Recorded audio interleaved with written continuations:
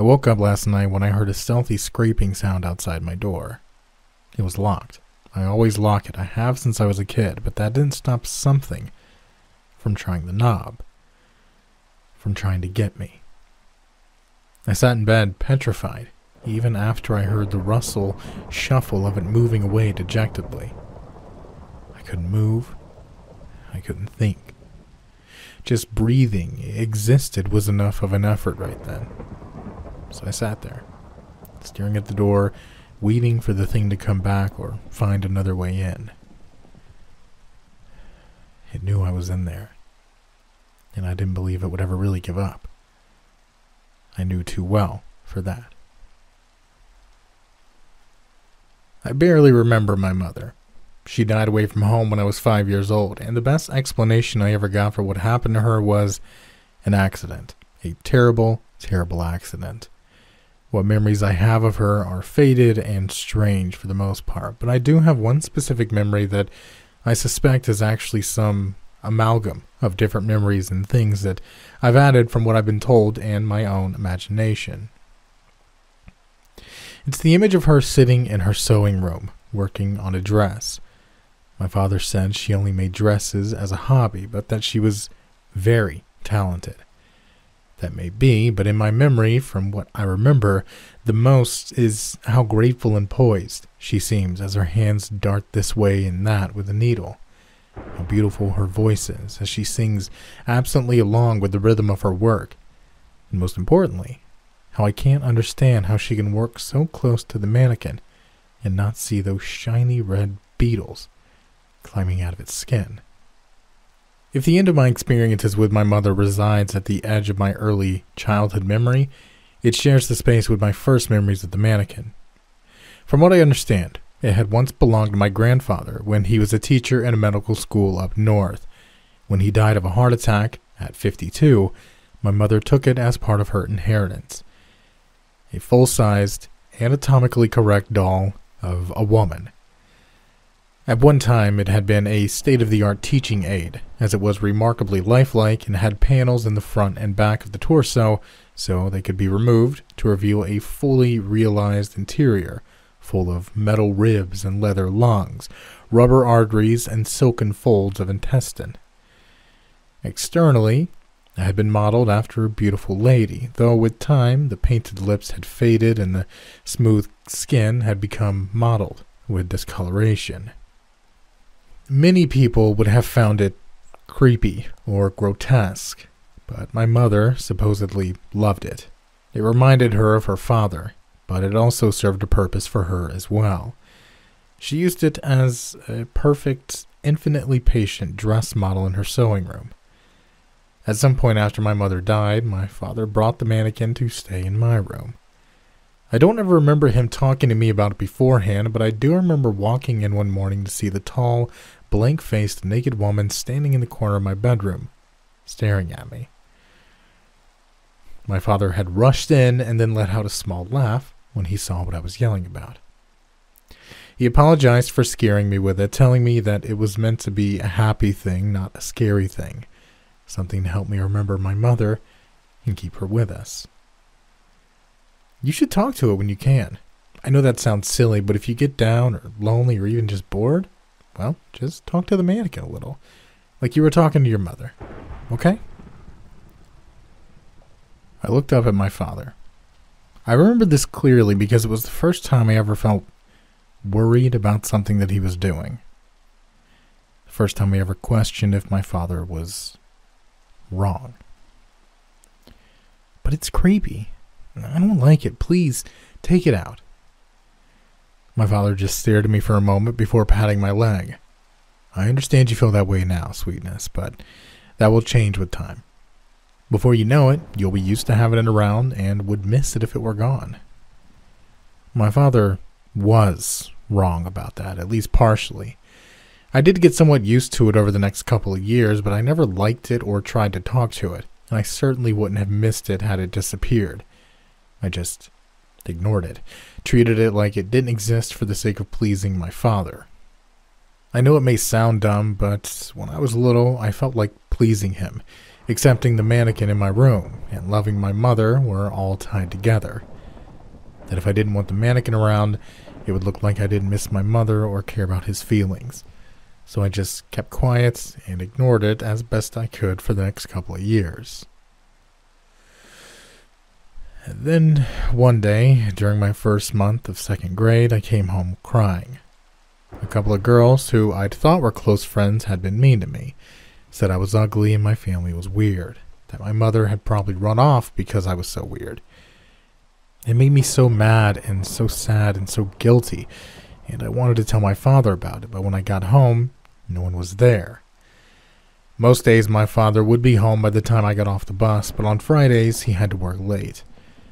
This Friday, I sat alone in my bedroom, sniffling, trying to convince myself that those girls were just mean liars and not quite succeeding.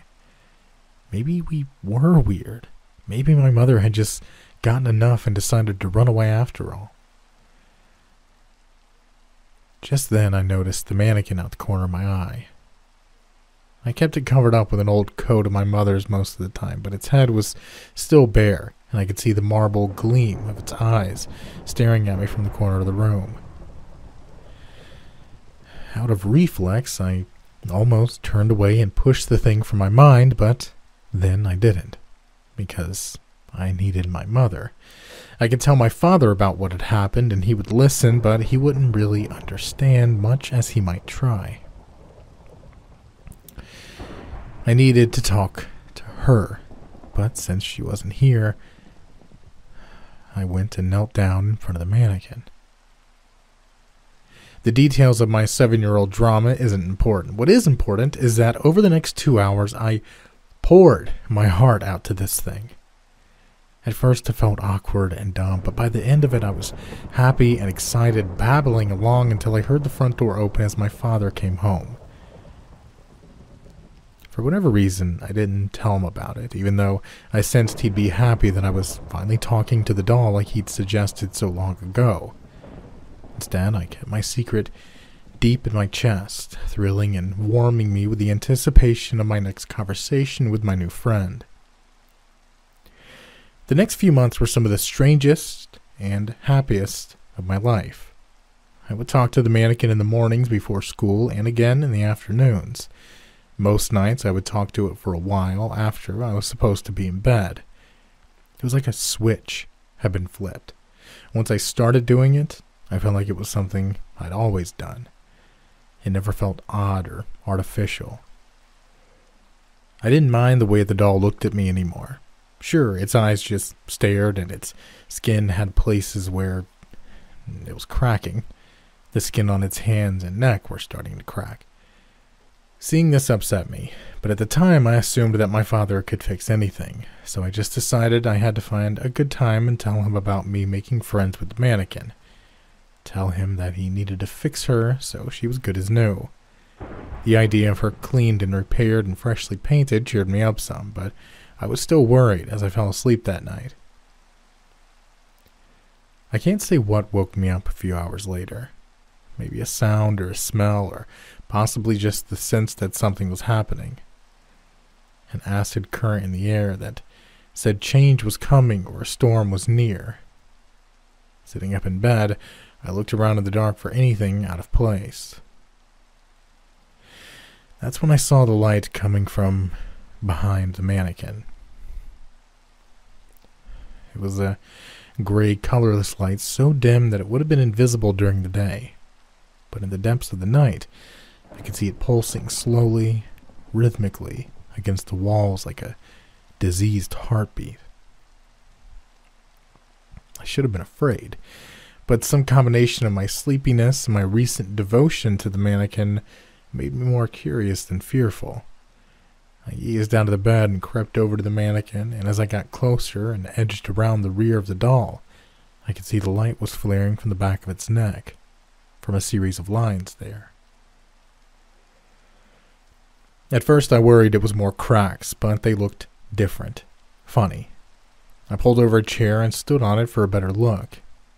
It looked like a weird J with a line run through it and part of a sideways triangle cutting through that at different points. It should have seemed like nonsense lines, but somehow it didn't. It wasn't a mistake, it was a plan.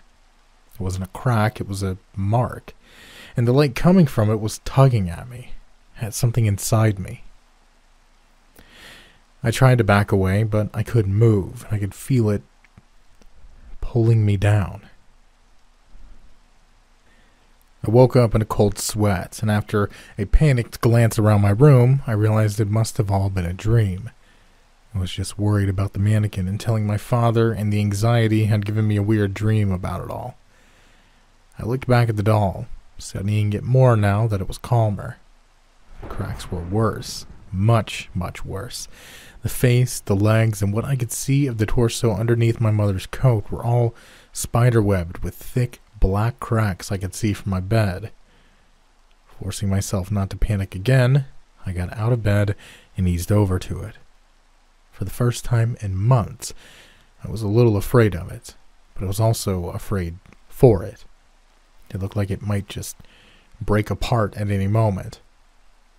Reaching out, I parted the coat slightly to gently touch its once smooth stomach, now a mosaic of cracks like dry, broken desert ground.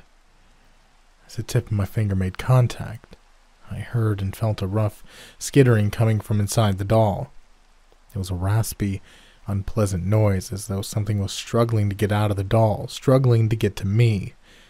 I recoiled, and as I took a step back, the oblong patch of stomach I'd touched fell in, leaving a ragged, dark hole where the mannequin's skin had been. It was as I took another step back that the first red leg crept over the edge of that hole. My scalp tingled and my ears buzzed as I watched the red beetle crawl out of the opening, first followed by another, and then a pair, and then a steady stream. They crawled on the thing's broken skin, they burrowed into the thick wool coat, and they fell onto the floor and started aimlessly crawling toward me. Screaming, I ran downstairs to find my father sitting in the kitchen eating cereal. He smiled at me as I came around the corner, his eyes raising as he saw how I looked. "Whoa, what's the matter, honey?" I could barely talk. Bugs! In my room! Bugs!" He let out a chuckle as he swept me up in a hug. "That's okay, baby. I'll take care of it." I held on to him, telling him not to go, but he just smiled and gently pried me free. "It's okay," I said. "Stay here while I go look." "Where in the bedroom did you see the bugs?" I wanted to say Manikin, but I couldn't somehow. After several tries, I had to settle for corner. He nodded. "I'll be right back." And he was. Less than 5 minutes later, he came back, his expression serious but slightly amused as he sat me down on the table. "Honey, I checked and didn't see any bugs, but I'll call the exterminator out today and get everything sprayed real good. It'll be a bug-free house by tonight, I promise." I tried to argue, to say that he didn't understand that something was wrong up there. Something was wrong with the doll, but he cut me off with a shake of his head. "No, we have to go now or you'll be late for school. Go get dressed, baby." "Daddy, I don't want to go back in there." He puffed out a breath and looked at the oven clock. "Okay, I'll get you something out and you can get dressed down here. But no more bug talk, okay? I'll have everything fixed up before you get home today. Deal?" I could feel the pressure of his stare as I fought down the urge to try and make him understand again. It didn't matter. He wasn't going to believe me anyway, so I nodded, and after I changed in the bathroom, he took me to school. I was miserable all day, worried about the doll, worried about me and my dad being in that house, worried that there was something wrong with me and I was just crazy. I didn't fully know what crazy meant back then, but I knew it was bad. It could get you sent away from home or make you hurt people, and I didn't want anyone getting hurt, especially me and my father. My stomach was aching by the time I got back to the bus stop that afternoon, and it was hard to make myself get up and get off when we reached my stop. The house looked normal from the outside, but that didn't count for much. It's what was inside that mattered, crawling in the dark spaces in between. Shuddering at the thought, I walked slowly up to the front door as I fished my key out of my pocket. It was Friday again, so I knew that Dad wouldn't be home, but the door suddenly opened. Standing there inside was a beautiful, smiling woman. She reminded me some of my memory of my mother, but she also reminded me of someone else. Of something else. The mannequin opened the door wider as she stepped aside. "Well, come on in, honey. How was school today?" I didn't run, though I don't know why. Maybe it was because of how welcoming she was, how beautiful. Or it could be I was too scared to turn my back, afraid that whatever this woman doll truly was, she would run me down and tear me apart, filling my mouth and ears and eyes with hundreds of those tiny red legs and questing jaws. Or maybe it's because of how right it all felt. Because if I'm honest, I wasn't confused or scared. I was overwhelmed with the same sense of relief you have when you wake up from a bad dream and realize that the worst version of life has fallen away from you. I knew the woman standing in front of me with her perfect skin and her warm brown eyes wasn't my mother. I knew she had somehow come from the mannequin, which meant that she was magic somehow and something other than human.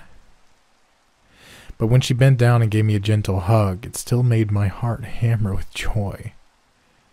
When I smelt a faint aroma of a perfume that, well, I don't know what my mother might have smelled like, but I imagined it was just like that mingled scent of vanilla and honeysuckle. And when she laughed and talked to me, really seeing me listening as I allowed myself to be led inside, there was one thought that thrummed deep and resonant in the center of my heart. I was finally home. I was worried about what my father's reaction would be to a strange woman in his house, but Marisol, that was her name, she told me with a grin, assured me that she would handle it and it would all be okay. It was strange. We talked a lot in the 2 hours before he got home, but we never actually talked about it, where she had come from, what she actually was, or anything else related to the strangeness of it all. It was as though there was an unspoken understanding between us, two old friends who knew the score and were happy enough with each other's company to ignore the questions it raised. Whether my father would be so laid back, that might be a different matter entirely.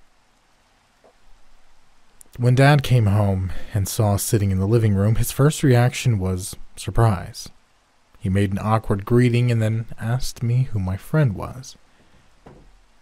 When I told him that it was Marisol and she was supposed to stay with us, he looked funny for a moment, as though remembering some hard-to-digest fact or idea. His eyes widened slowly as he looked at Marisol again, and then me. "Honey, come here for a minute, please." He took me out of the front hallway and knelt down. "Is this who I think it is?" I felt relief that he recognized her too. "Yes, Daddy, it's the mannequin. Or she came from the mannequin at least. I haven't been upstairs to see if the doll is gone or not." He swallowed, glancing back to the living room nervously. "Has she hurt you or done anything bad?" I frowned and shook my head. "No, Daddy, she's real sweet. She wants to stay with us, and I want her to, too." Rubbing his lips, he gave a dry laugh. "Yeah, well, we'll see. I need to talk to her, try to understand this more." I'd given up thinking it would work, and seeing it here, he met my eyes. "Do you think she came from the bugs you saw this morning?" I shrugged, not liking the reminder of what I'd seen. "I don't know. I don't see how. She looks like the doll, not a bug, and she's nice." I paused and then added, "She makes me happy."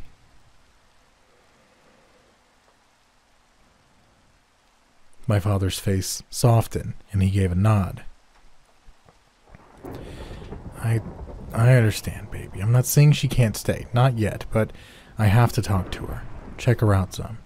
You stay out here for a bit, and I'll take her in the kitchen, okay? I started to nod when he grabbed my arms gently. Baby, if you hear anything scary or anything bad happens, you do not stay here or try to help. You run down to the road to the neighbor's house, okay? Tell them to call someone. The police, I guess. You understand? I nodded, worry stirring in my stomach. Not that she would try to hurt us, but that my father might get scared and make her leave. I promise, but it'll be okay, Daddy. He gave me a weak smile before leaning forward to kiss my forehead. I hope so. Just sit tight until I get you. Standing back up, he went to the living room and asked Marisol to talk to him in the kitchen. The time waiting for them to come back seemed to drag on forever, but when they finally did come back, I could tell things had worked out.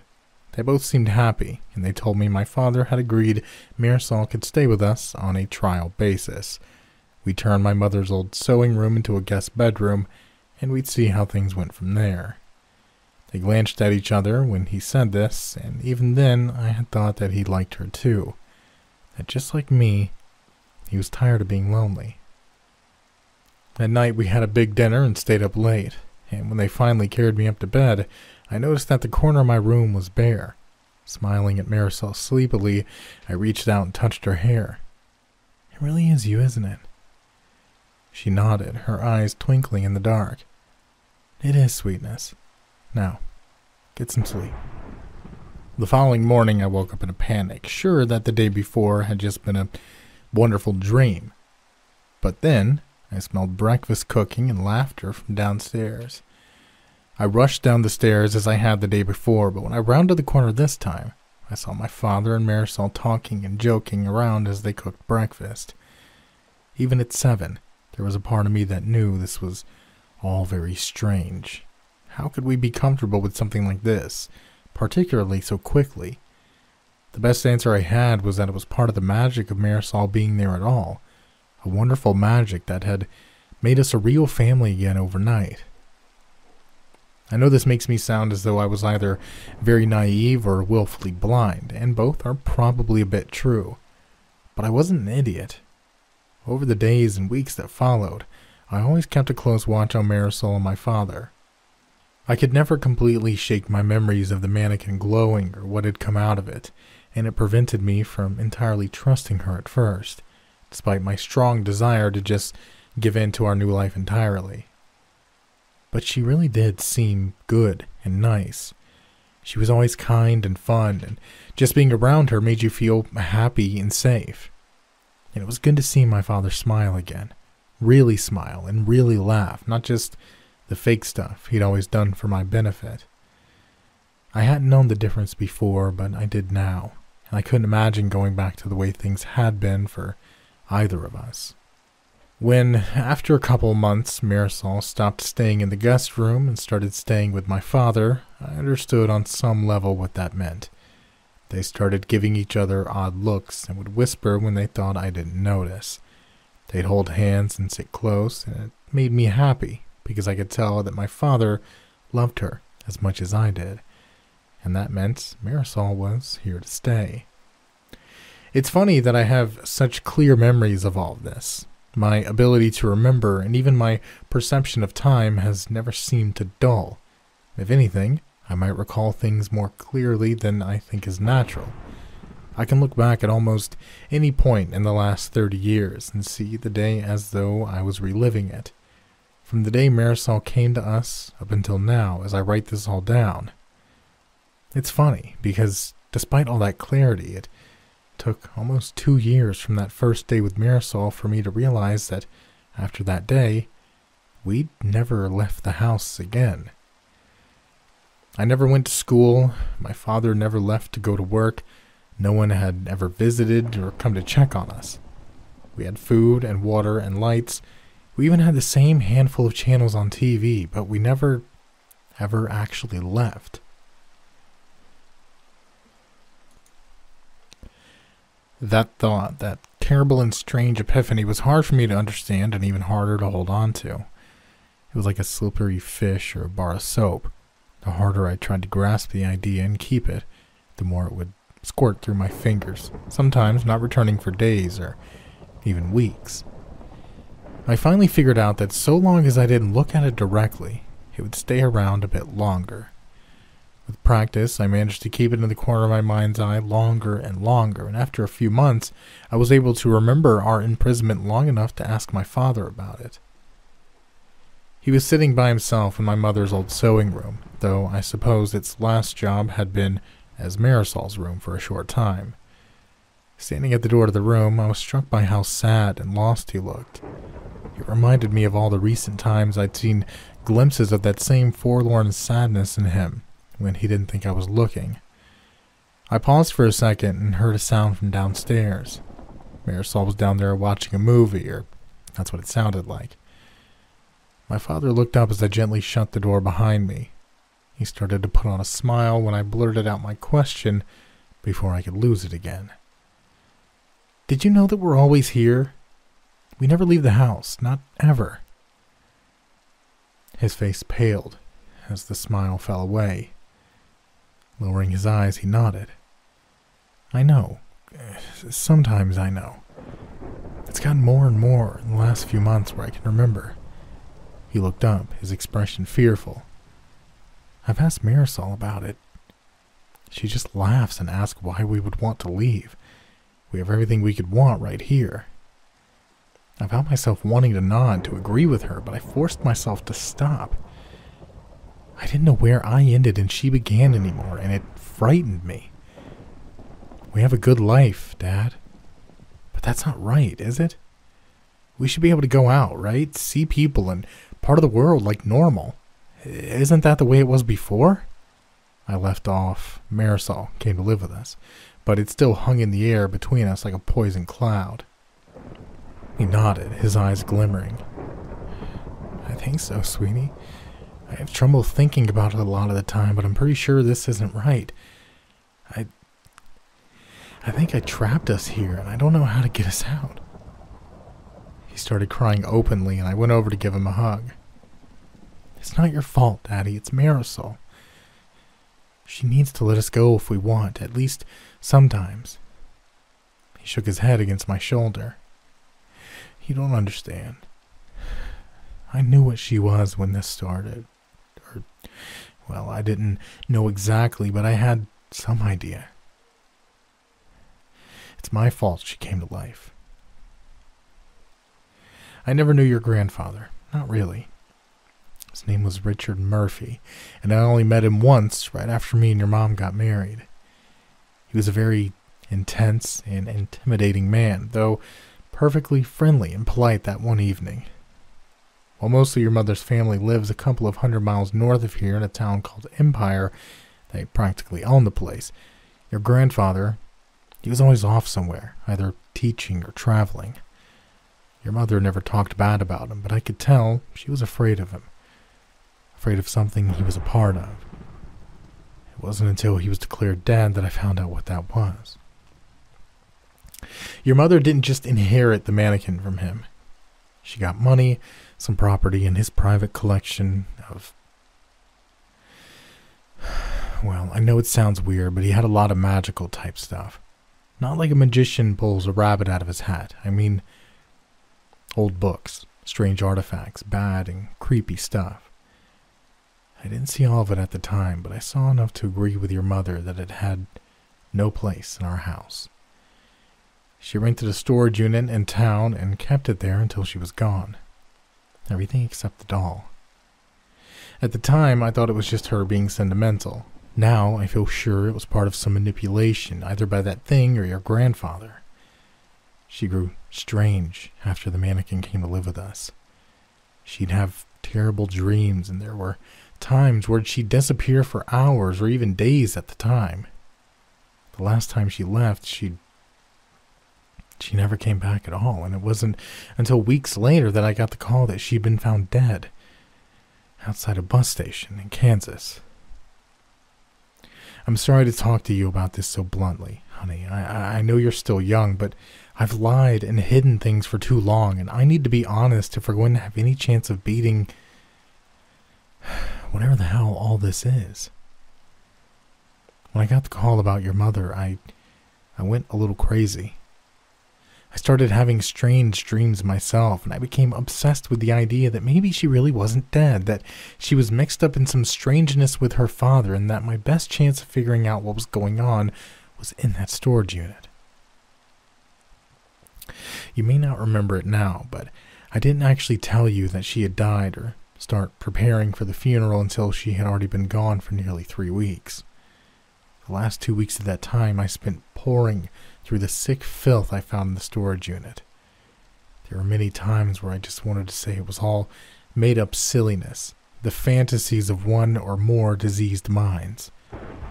But something kept driving me, some understanding that it was real. There was real magic in those books and drawings, real power in the rituals they described. And the storage units, if the writings were to be believed, was full of tools that could do many wonderful and terrible things. And one of the greatest of those tools was already sitting in our house. Looking back now, I don't remember half of what I did. I'd like to say I was just under something's control, and maybe that was some of it, but I do know I wanted to do it. The rituals to prepare the Manikin, putting it in your room and encouraging you to talk to it. That was the final ingredient, you see. For it to work, it needed to be believed in and loved by another. Loved as though it was the dead person you were trying to bring back, but it wouldn't work for me to be the one. I couldn't do the rituals and be the catalyst for the spell. That left you. The way it was supposed to work, the way it was described in the books, is that if you grew to believe in it and love it, the Manikin could develop a connection to a spirit. In this case, I'd done rituals to make sure the connection would be with your mother, if she was really dead, and nothing else if she wasn't. But if everything worked out, she could use the doll to talk and move for brief periods of time. I know how crazy it sounds, but I believed it at the time. I had had dreams that told me things I couldn't learn from the books, and between that and the rituals, with every day I moved more from mourning her loss to anticipating her return. Still, even though I was half crazy with grief and so very short-sighted and selfish, I couldn't make myself push you. I put the Manikin in your room, yes, I told you to talk to it if you wanted, and initially I intended to remind you about it, encourage it, even force you if I needed to, justifying all of it with the idea that if it worked, we could get your mother back, at least after a fashion. But I couldn't do it. Every time I went to push you, I felt such shame and guilt. I felt like I was tricking you, pulling you into something, well, something evil or unnatural. I felt dirty from ever starting down the path, and I certainly didn't want you following me. There were a dozen times I almost took that doll out of your room, but something always held me back. Maybe it was the same thing sending me those dreams, or maybe it was just me being a selfish coward. I don't know. Either way, as time went on, I gave up on it working. Even when I noticed that you were starting to talk to it some, I didn't really expect anything to come from it. I'd accepted that magic wasn't real, and my attempts at it had just been my really bad way of dealing with how much I missed your mom. Then that morning, you came down screaming about bugs. I tried to hide it, but I was really scared when I first went upstairs and wasn't sure what I'd find. But nothing seemed out of place. I really did think you'd just seen a roach or something, and I was relieved. When I came home and she was here, well, you know how that turned out. Now we just have to try and find a way to get free. I won't have my little girl trapped here for the rest of her life. I swear to you, I'll find a way to get you out of here.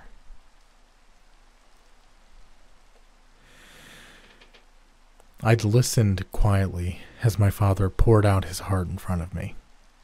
I knew he was sorry, and I didn't doubt what he was saying. I'd seen enough and knew enough to believe in magic without any convincing.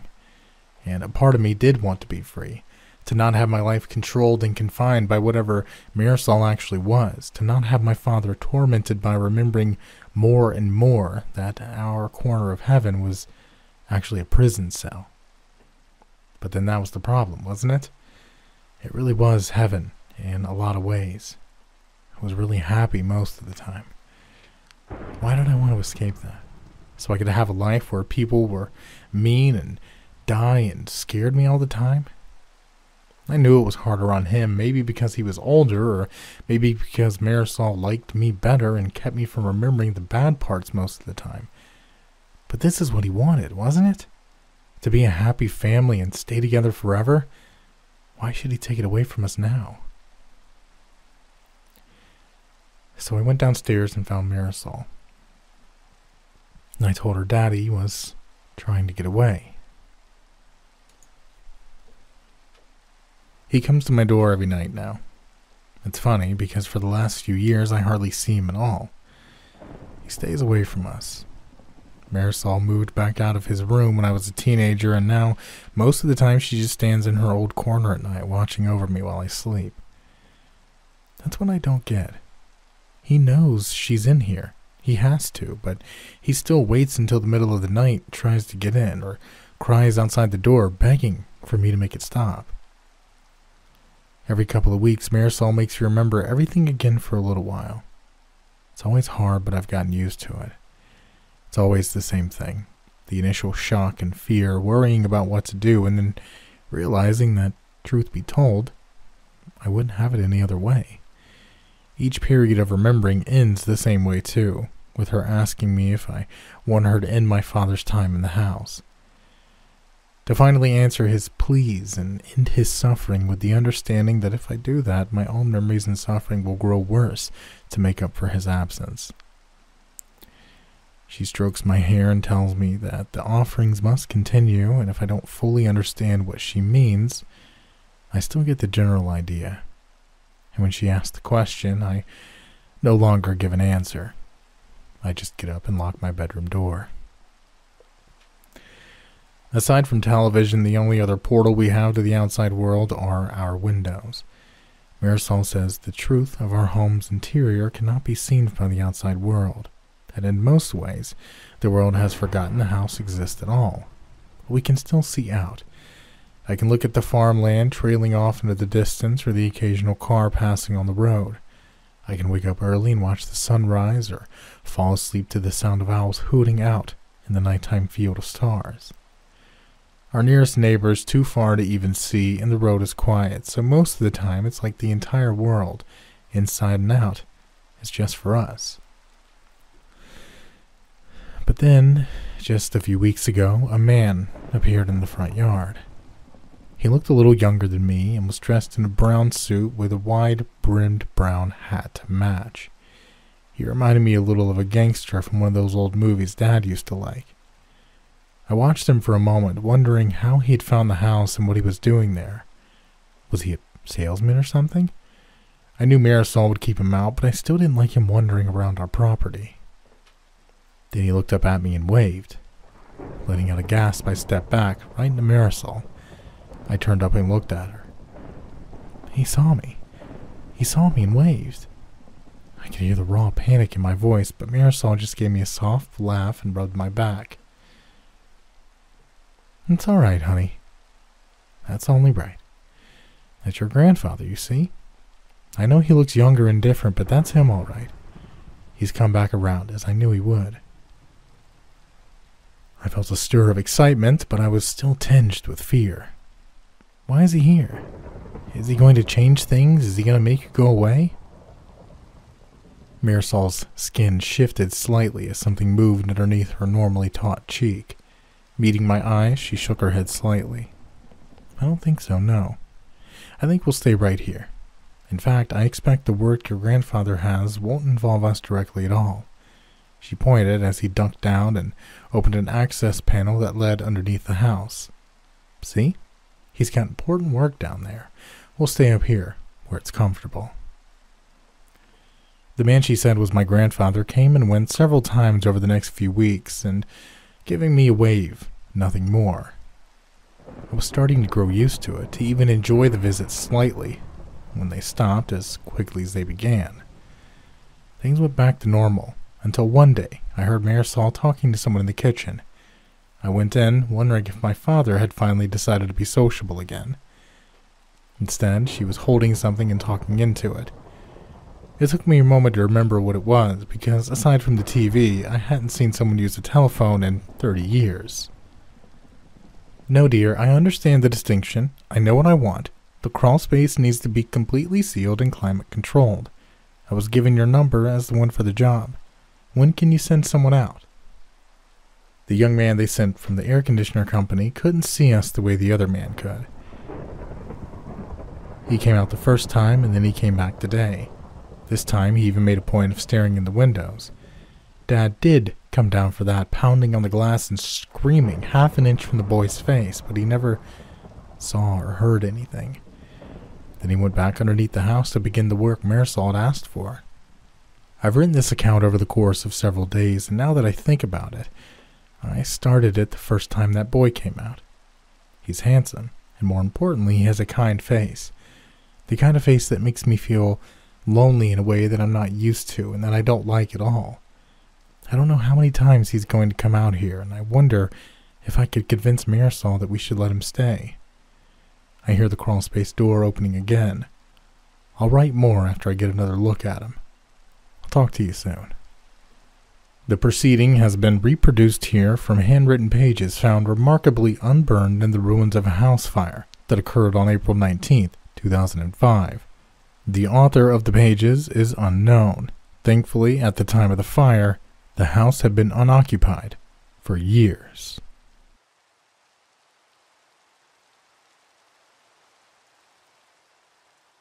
Okay, so that was The Manikin by Brandon Faircloth. If you watched the last No Sleep video, I'm pretty sure you picked up on that connection there at the end. Let me know what you thought about this story in the comments section below. Let me know if you caught that connection there at the end. If you haven't listened to that previous one, I suggest go listening to it now because it'll connect at the end as well. And it's just really great how they both tie together. But yeah, thanks again for listening, everyone. I know this is not something we normally do here, but I'm beginning to really like it. I think I might just do maybe do one once a week or so. You know, just bring it back. People really seem to enjoy it, so why not? But until then, take care of yourself, take care of each other, and as always, stay safe out there.